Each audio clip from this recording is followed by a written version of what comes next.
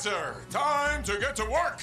What's going on, all you fantastic freelancers? William here, and I think the work that Haluk is referring to is another lore discussion video. Before we get started, I have to again thank all of you fantastic freelancers for your support. We are going on 2 weeks of the channel, and your support is what keeps me going. In today's lore discussion, we will be going over everything we know about our crippled friend and mentor, Haluk. As always, some of this information is confirmed, and a good bit of it is up to speculation. Let's dive in. Some of you may have been able to point out Haluk a while ago at E3 2017 when he made his first appearance in Anthem's first gameplay trailer that year. From what we've been told so far by BioWare, Haluk is the mechanic that keeps your Strider operational, but he also has a long history with the player character. And recently, it was revealed that the talented Nick Tarabay is Haluk's voice actor. However, that's where the trail goes cold. Or does it? From the trailers, we can obviously see something has happened to Haluk. He is limping around, and he uses a cane for support when he walks. In one of the trailers, we can see Haluk is at some sort of bar with a helmet.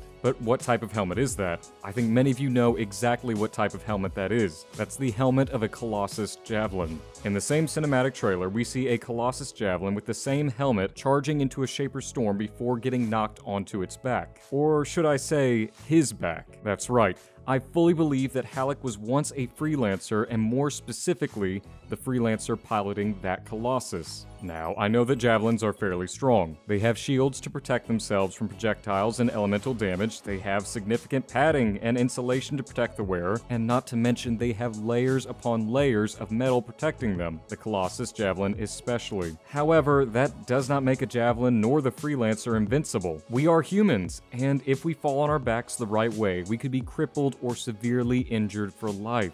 A prime example of a heavily armored suit failing to protect the wearer would be in Captain America's Civil War, when James Rhodes, aka War Machine, was crippled from his fall inside the suit. Given that the Javelins don't make the wearer invincible, I think that's what happened to Haluk. However, we can all tell Haluk is definitely an energetic, jolly, and overall happy-go-lucky guy. I doubt this injury would have kept his spirits down for long. However, I doubt that he ever piloted a Javelin again. Considering what we know about Freelancers, not just anyone can be one. You have to be at the peak of physical fitness as well as a variety of other factors. Like I said before, Haluk is crippled, which leads me to believe that he never suited up again. But what is such a charismatic guy supposed to do in a world where threats are constantly on the rise and your home needs defending? Well, like BioWare stated, Haluk is the mechanic who keeps your mobile base, the Strider, up and running. It's not that far of a leap to believe a former Freelancer could become a mechanic. The Javelins are hand-built by their pilots,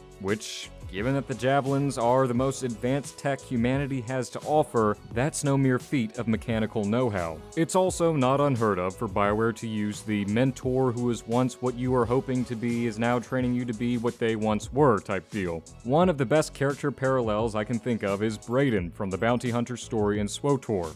Brayden was once one of the greatest bounty hunters in the galaxy before retiring and training the bounty hunter character. From what BioWare has told us about Haluk, aside from him being the man maintaining our Strider, is that he's known our character for a very long time. Seeing as how we know our characters are rookies and just now starting out on their journey, it could be that Haluk has been training us to become Freelancers. I mean, who better to train a future Freelancer than a man who was once one himself? I definitely think there's a lot more to Haluk than this, and I can't wait to create more videos on him and more Anthem lore videos in the future. If you enjoyed the video, please be sure to like and subscribe. And if you have any other ideas about Haluk or just want to express your opinion on the character, please leave a comment. I can't thank you fantastic Freelancers enough for watching, and I will see you all in the next video. Peace out, everyone.